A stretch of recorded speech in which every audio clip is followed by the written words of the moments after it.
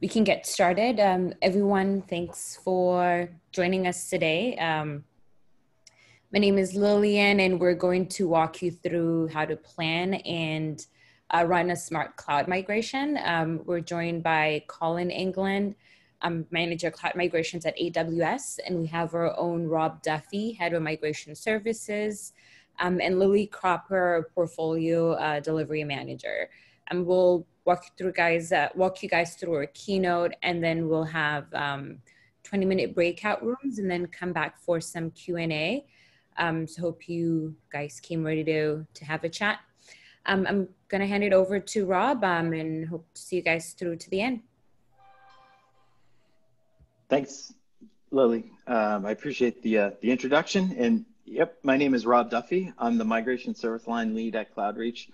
So I'm responsible for all of our migration solutions, making sure really they deliver the promise of the cloud to our customers, and making sure that they help those customers achieve their business goals through cloud automation and cloud services. And so I'll also maybe turn it over to Lily Cropper, who's one of our portfolio delivery managers at Cloudreach, to introduce herself as well.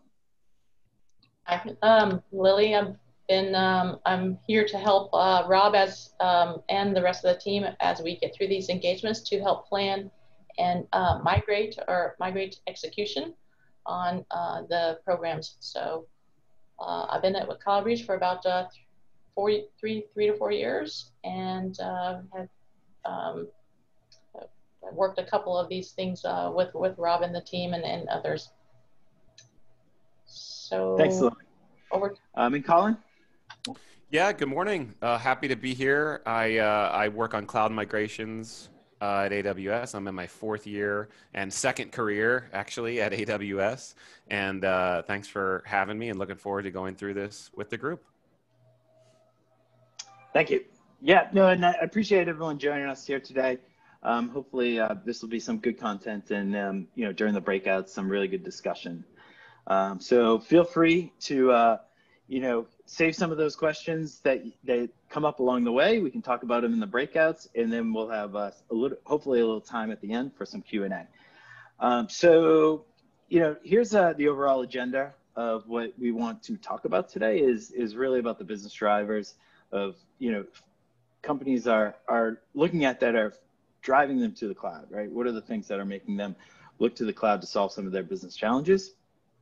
How do we accelerate the process of going to the cloud, and what programs are out there? Smart Migrations is a solution that Cloudreach uses to help customers get to the cloud. Those breakout sessions where we'll have some questions and Q&A and discussion, and then a review of a couple of use cases of different customers that were in different situations, and how we at Cloudreach and AWS help them get to the cloud and achieve some of their business goals. Colin, I think you're going to start out and talk about some of those business drivers. Yeah, I am. So, and before I get into that, just wanted to thank you guys again for having us here. Cloudreach is a great partner of ours. So I'm here to represent AWS, but really advocate for Cloudreach and for the work you guys do. I've been very impressed with your service delivery, with your practice, the way you've taken the migration program that we have, converted it into your own smart migrations, and added your own sort of value to it. So I'll set up like a point of view from AWS, a little bit of perspective based on the volume of migrations that we have done and are doing, and some personal experience working with those. And then really pass it to you, Rob, to go into how Cloudreach uses our migration program and the funding and the experience for your own delivery to end customers like those here with us today. So you could actually click to the next slide. So this is around business drivers, and I'm going to cover a couple things here, but not every single business driver. We can get into some of those in the breakouts later on. I'd say the pretext to all of this, that's not even on this slide, is disruption, right? We're seeing disruption in nearly every sector and vertical and geography globally. We'll talk about a few use cases later that reference sectors like financial services and even retail, but you're seeing disruptions across the board. Hospitality is the classic one, right, with Airbnb, but there's quite a bit in finance, healthcare, real estate, and disruptions are they come in many different ways, right? It could be a competitor that turns up in your sector that that wasn't there before, that starts to take your customers. It could be something legislative or compliance related that sort of came out of nowhere and you have to adapt really quickly on the fly. It could be a supply chain disruption, like a ship got caught in the Suez Canal for 2 weeks and locked up your supply chain, unforeseen disruption to your business. I'm not even going to go into the global pandemic that disrupted everything that we knew and believed as part of our working lives. The disruption is everywhere, and in this environment of disruption, agility tends to win the day. So more and more the conversations that we have come down to the agility that customers have when they move to the cloud. It is such an attractive aspect. You see that on the upper left side. The far right side around cost savings, that often tends to be the conversation starter. And there's disruptions that lead to a need to look at cost savings, and cost savings absolutely happen in the cloud. But the reason that customers stay the course in their cloud migration is the money they save and the platform of innovation that they create to be a more agile organization. So the agility I really wanted to kind of land here with you is such an important aspect in this disruptive environment that we live in. You see a couple other things in terms of triggers and drivers that may be driving you, right, on your journey to the cloud. And we'd love to get into those a little bit more. Rob, why don't you go to the next slide? And this is to illuminate some of the general benefits that we see and put some numbers against them in customers that move to AWS in a migration, right? So I mentioned cost savings, roughly 30 to 31% we see just across the board. That's an average. Your mileage may vary, but you're going to save money. And this is a total cost picture, right? This is accounting for everything that you're spending your money on, really, and not just like a like for like cost of monthly running in the cloud. So, this looks across the board at the expenses, and they really do go down when you move to the cloud. There's efficiencies you can gain with your staff in leveraging cloud services. There's so much more they can do that they weren't able to do before because they were busy with manual tasks. The efficiency goes up, and the agility, and there's various ways to measure that. New feature delivery is one way we measure it a lot. Is also going to go up, right? So some business outcomes here that we see typically, and again, we can get into these a little more when we talk in our small groups. Rob, if you would go to the next one, I just wanted to cover briefly some common questions that we hear, and I'm not going to give you guys an answer for every single one of these, because honestly, the answer is it depends. So you may scan this slide and say, yeah, I'm wondering that, or I've asked that, or I need to ask that. And we probably have an answer for you, but so much depends on where you are in your cloud journey, and what your application estate looks like, what your business strategy looks like, what industry you operate in, what are your compliance and security requirements, stuff like that. All is impacting the answer to these. But Cloudreach and AWS are here to answer these questions and help take the mystery out of the migration. And so, don't be afraid to bring these up when we have those conversations. So I want to get into the Migration Acceleration Program. Rob, if you'll flip to that before I pass it to you. The MAP for short, or Migration Acceleration Program, is AWS's main migration program that we offer to customers and partners like Cloudreach, and through partners like Cloudreach. Cloudreach leverages this for their smart migration offering that's also here in the slide, and adds their own value to it. I'm going to step through a couple of these main components and then pass it to Rob to go deeper on the Cloudreach offering. But the migration methodology is probably one of the most valuable aspects of this. We've done thousands of migrations at AWS and are in the midst of thousands right now. we have the experience, we have the know-how, and we want to bring that to your migration too. So we have patterns for typical application migrations. We have experience and we have learned things. I'll share with you a couple things we've learned. The best migrations are experience-based. That means as you get into a migration, actually begin to do the migration rather than sit around and talk about it for too long. The faster you get some workloads to the cloud, the sooner you'll be able to see the benefits, and the flywheel starts for you to be able to see, what the benefits are and the reasons for doing this migration.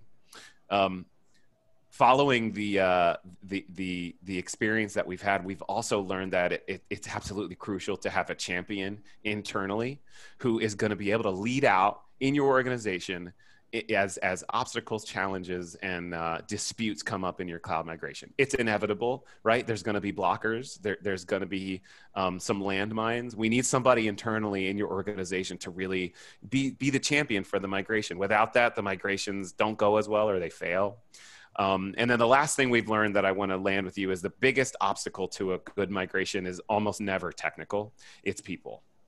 So it's a natural human thing to be averse to change, and you're attracted to the status quo.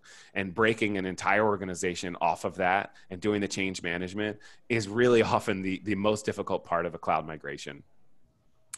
We have partner tools, and we'll get into a little bit of that later. Cloudreach has Cloudemize. It's a fantastic tool for analysis and TCO. We use partners, right, on the right-hand side. Cloudreach being a migration competency partner, we could not, deliver those quality outcomes for you without partners like Cloudreach. Managed services is something you may want to consider and as the destination for a lot of migrations. If you don't want to carry the onus of managing your cloud, Cloudreach has offerings that can help you do that and optimize your environment and really get the most benefit out of it. There's training, there's certifications available to spin up you and your teams on AWS and running in the cloud. And the last piece is investment.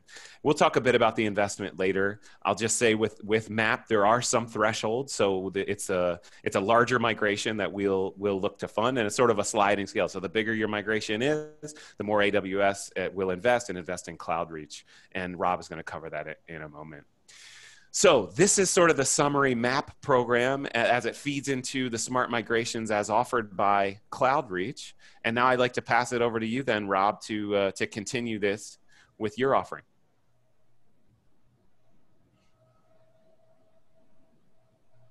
And Rob, you're on mute. Okay, sorry about that. Gotcha.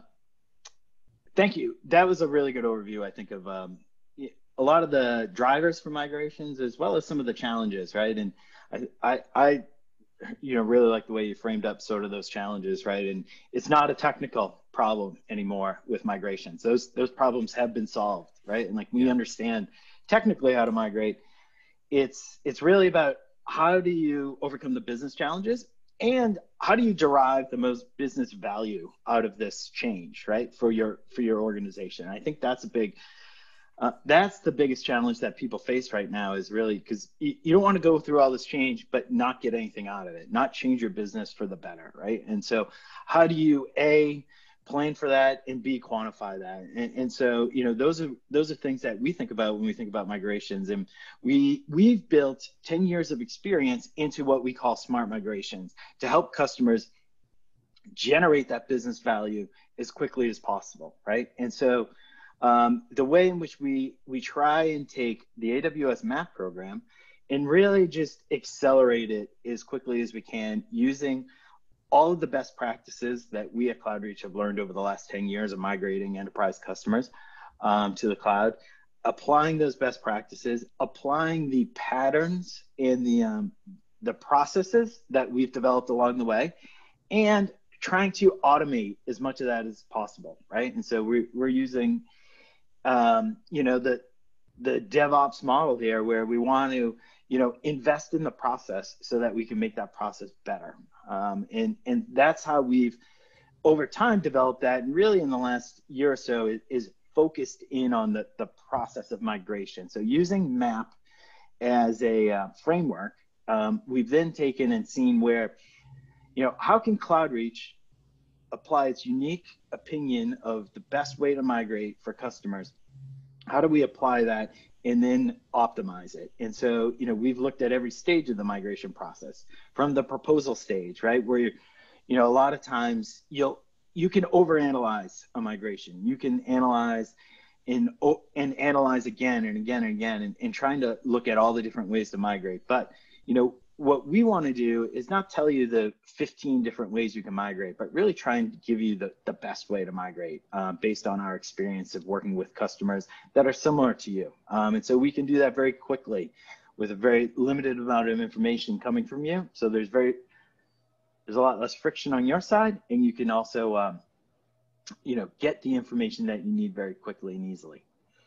The way in which we deliver it, we use automation, reusable patterns, reusable code, so that we can deliver those migration solutions to you very quickly in a standardized way, right? And then, the outcome there is that faster time to value, right? So you're enjoying the cloud faster, right? And like Colin was saying, time really is the enemy in a migration, because the longer it goes on, the more complicated it is for your business to try and run two different environments, to try and spend time on the migration plus all the other daily business tasks that you have to accomplish, right? So what we want to do is provide you with a program that you can get in, get your applications moved to the cloud as quickly as possible, and then we can begin, starting those modernization processes after.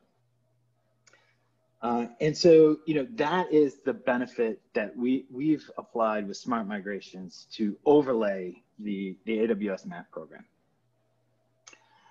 And I'll ask maybe Lily to talk a little bit about exactly how we do that, right? And how do we apply that process, and what are the actual phases and steps that we go through as part of a smart migration process that starts with an assessment. It then moves into a mobilization phase where we kind of build out the environment and prepare for a migration factory, where we're able to do the actual moving of data and moving of applications in a very standardized and streamlined approach.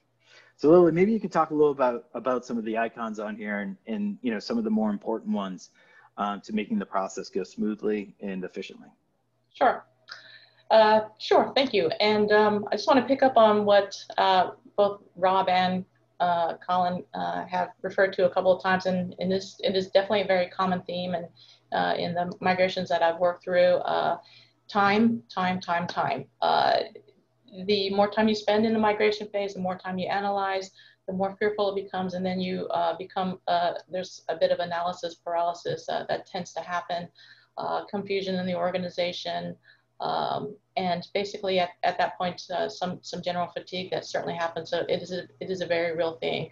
So I think with the smart migrations, Cloudreach Flex which is overlaid by the MAP program, we like to use Cloudamize, which will definitely, it's an agent that goes through, that is installed on the machines in your data centers, and it gives us a whole host of information, from things like the licensing, the platform, the sizing, and all of this information is generated into your business case and consolidated. So certainly it saves the manual effort of having to troll through your CMDB or maybe some sort of application spreadsheet, such as a catalog that I've seen out there. It can be a very manual process, but the Cloudamize agent certainly really speeds that up immensely. We take that information, we will actually pre-populate that with our templates, our runbooks. We have reusable templates, reusable runbooks, so that we can actually get all this information out there. So the information goes in two places. One is your business case. The other is actually into the application specific runbooks, which will help to define what your target architecture recommendations look like, where they're going, where they came from, where they're going. And in order for you to be able to and apply your security safeguards, the definitions, that's all not within Cloudreach, but it is part of the run book and some of the workshops that we actually do conduct to make sure that we have a good understanding of that.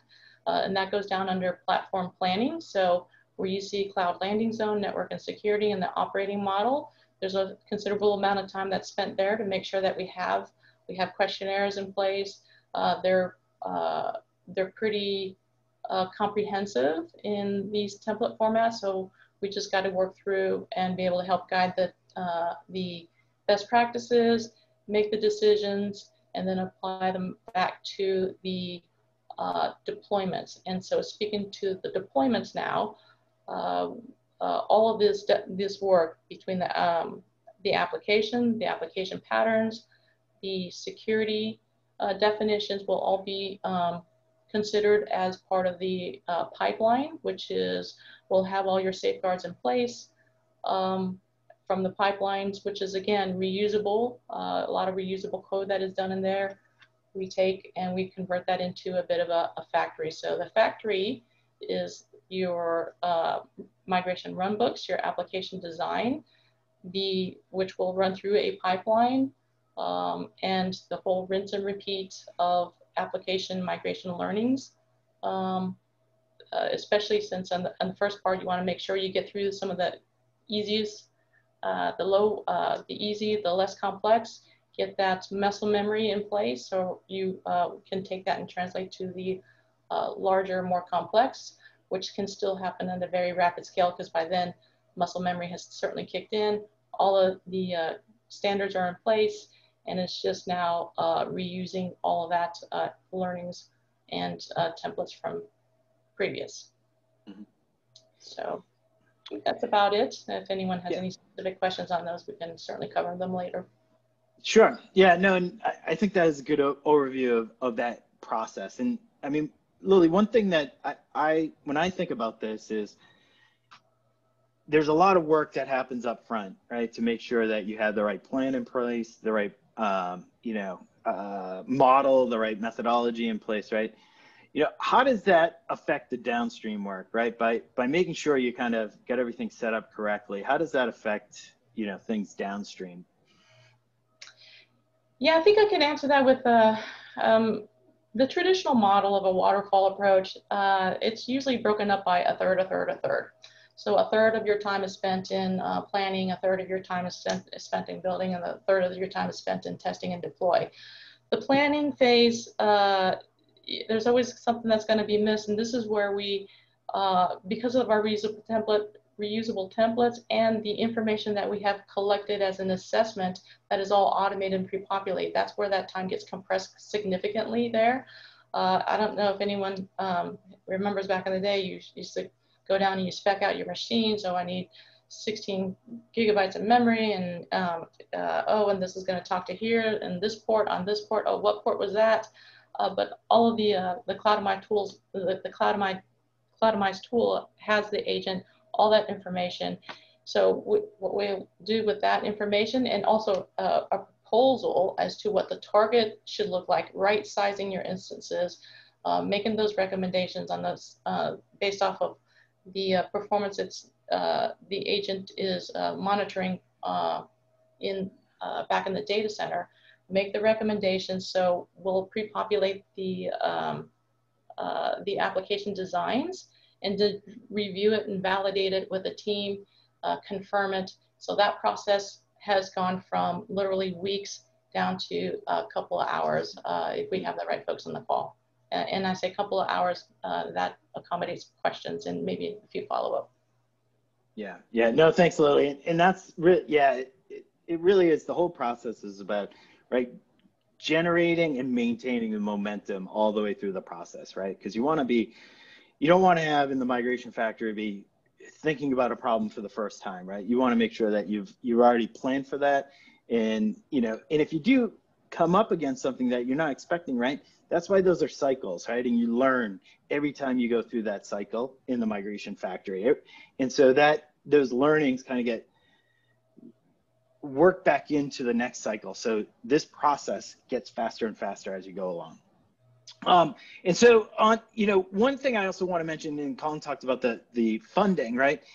So with AWS, right, there are several funding programs in place that we can apply so that, a lot of these professional services and a lot of the activities that happen in here are funded in one way or another significantly by AWS to help you get to the cloud and start using some of those benefits, right? And so in the earlier stages where we have an assessment, right, if you meet the criteria for a map, we can fund up to $60,000 to give you a business case so that you understand not just the technical plan for migrating to the cloud, but also the business goals, right? Like in the business value you can generate by migrating to the cloud.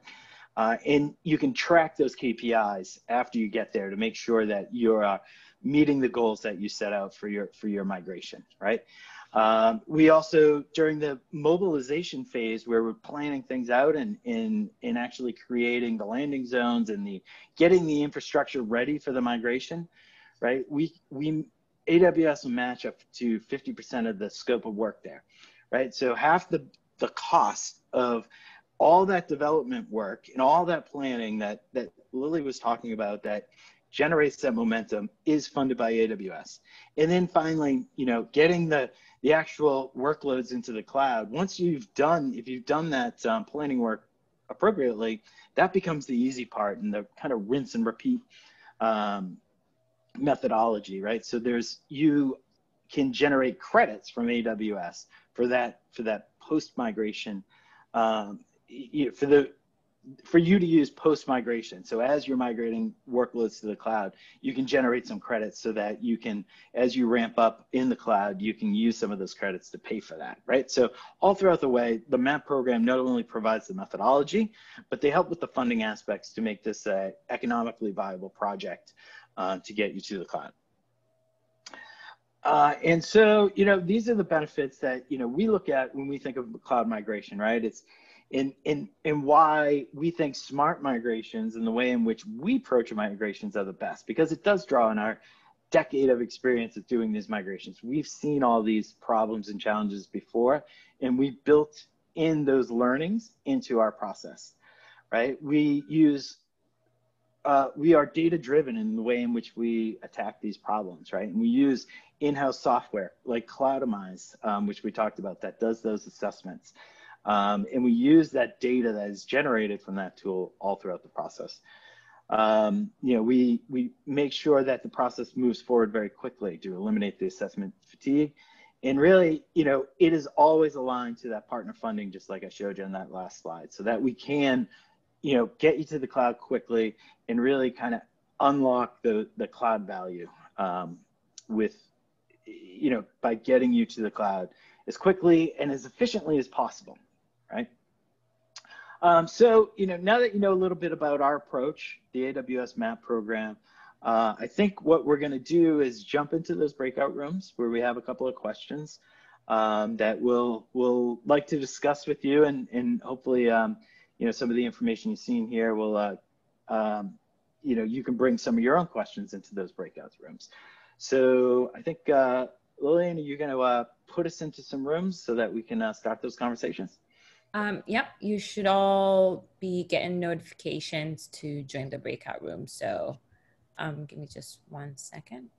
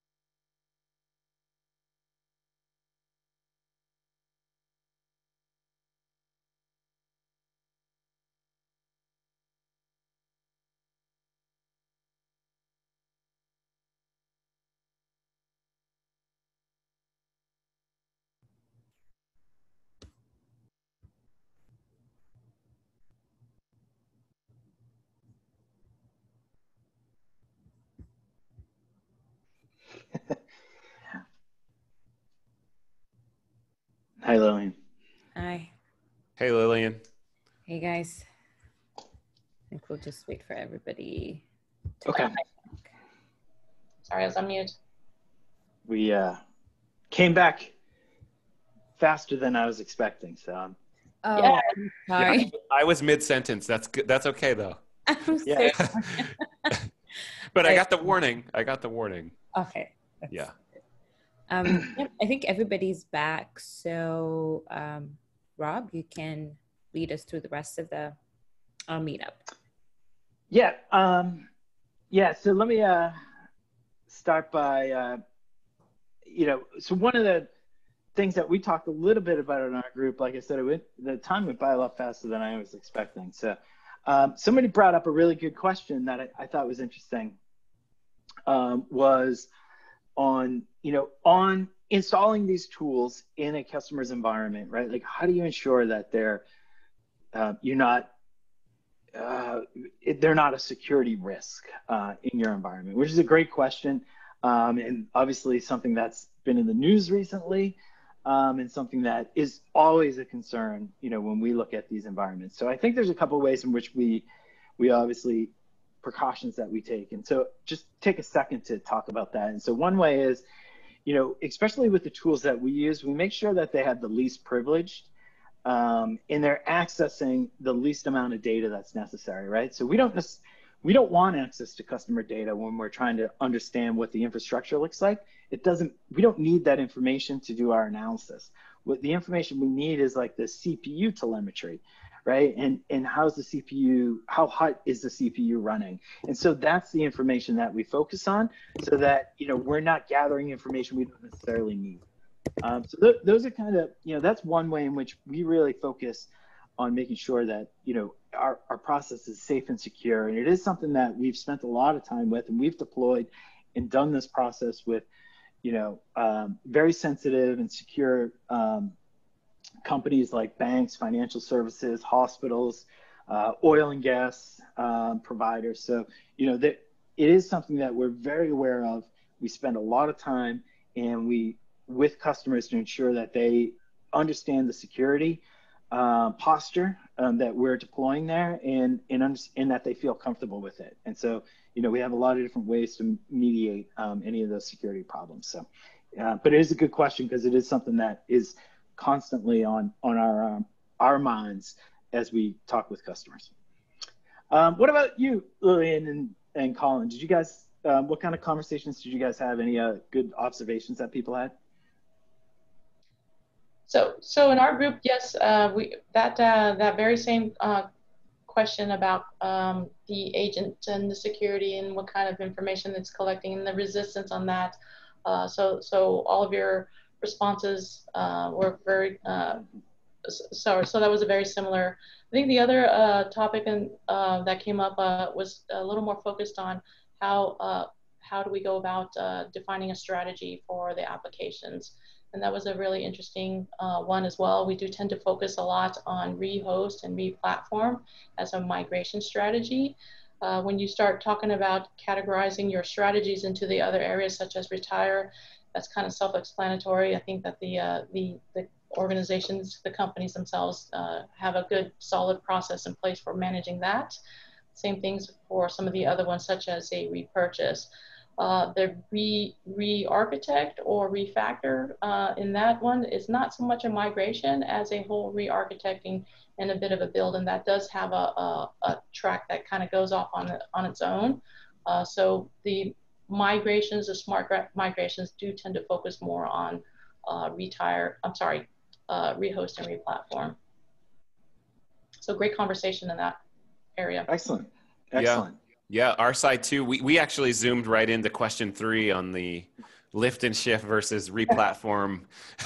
we threw up all 3 questions at the beginning, and that was the one that we zeroed in on. And we have no silver bullet answer on that one, naturally, right? And we had some great conversation about it. Really depends on so many things and the nature of the application, and then the services available on the side of the cloud or the destination and where it's going, and you know, how it ought to be designed. There's a timing dimension to it. There's a technical dimension to it. There's you know, it comes down to each application and workload, and each has its own, you know, identity, which may or may not warrant, you know, it would vary in terms of which directional path it took to migrate. We all kind of agreed lift and shift was, you know, a way to get quick value, but it wasn't like necessarily a way to get the long-term value out of your cloud investment. And so it really depends on the situation, you know, in a given IT estate or portion of the IT estate, but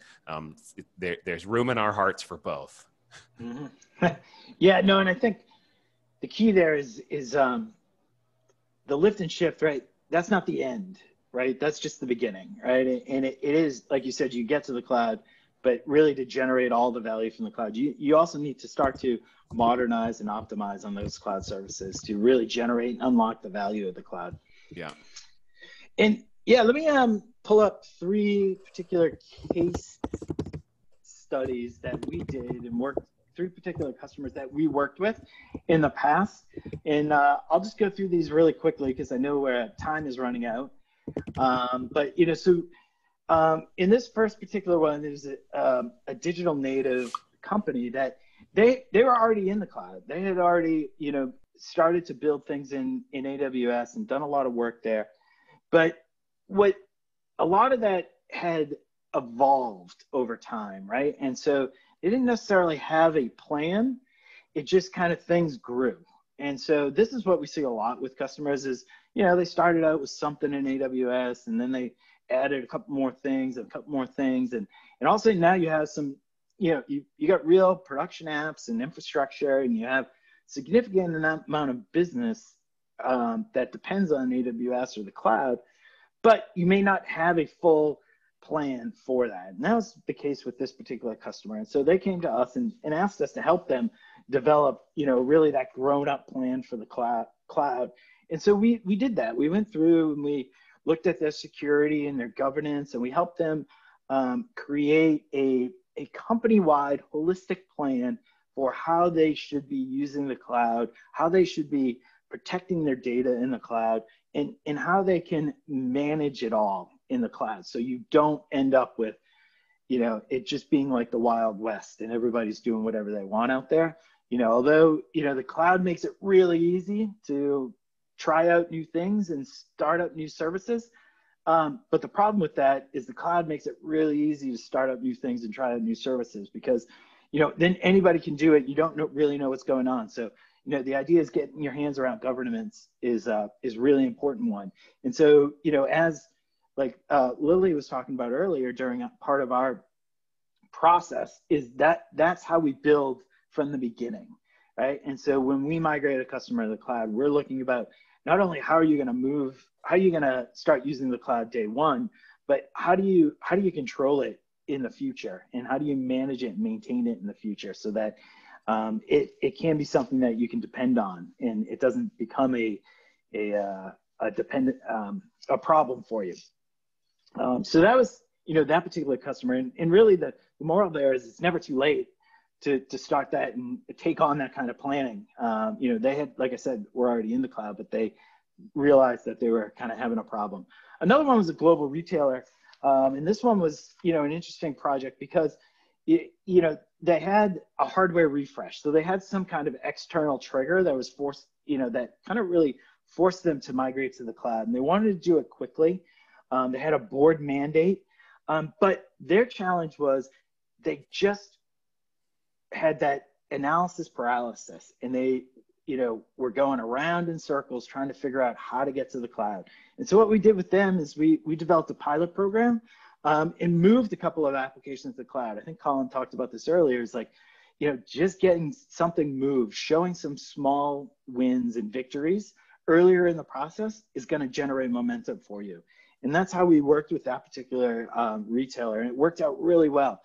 So once they got some of that experience and they kind of got over that fear of the unknown, they were able to then start this migration process that they've been really just putting off and delaying because they were just, didn't know what to expect, and they were scared of that. And so, by doing those proof of concepts and lighthouse migrations, we're able to kind of get them over that hurdle.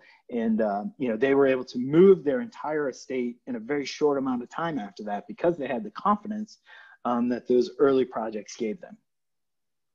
And then the third one is another interesting organization, right? Because this was a company that, they again had an external trigger that was forcing them to move. Their data center lease was expiring, right? And so they had a very tight deadline, but they didn't want to just do only lift and shift to the cloud. They wanted to optimize several aspects of their migration. And so, what we did there is we put in a process so that we could migrate them very quickly. And we had some optimization workflows that we built in a factory-like way, right? So helping them migrate from legacy database applications to platform as a service databases. And so that way we're able to get them to the cloud quickly and generate a lot of value for them as we did that. So, that's just 3 different examples of different customers that kind of been in different situations and moving to the cloud. And so with that, I do want to, I know we're running out of time. We just got a couple more minutes left, but I do want to thank everybody for joining us today. I think the breakout rooms were fun, and it was a good discussion. I want to thank Lillian and Colin for joining me and being co-host with me on this. And also, some of the actionable takeaways is really, trying to think about how you can get those early wins in your migration process. Balancing precision and speed, right? Like it's important to keep momentum going. And so, we would be happy, like some of those assessment programs that we talked about, a lot of those are free to get started, right? So there's very low cost to you as an organization to engage with us. We can leverage the funding from AWS to help you get started on these cloud migrations. So, if you'd like to talk to us about how you can do that and how you can get started using the tools like Cloudamize and gaining some of the insight that it can provide, definitely reach out to our sales team. We'd be happy to talk to you and get you started. And like I said, at very low cost and low risk to you and your organization. So once again, thank you very much for joining us today. And if you have any questions, feel free to reach out to us. Thank you, Rob. Thank you, Lily. Thank you, Colin. We'll follow up, or I'll follow up with a recording of this, so you guys will get it in your inbox in the next day or so. And again, if you have any questions, just please go ahead and send us an email, sales@cloudreach.com.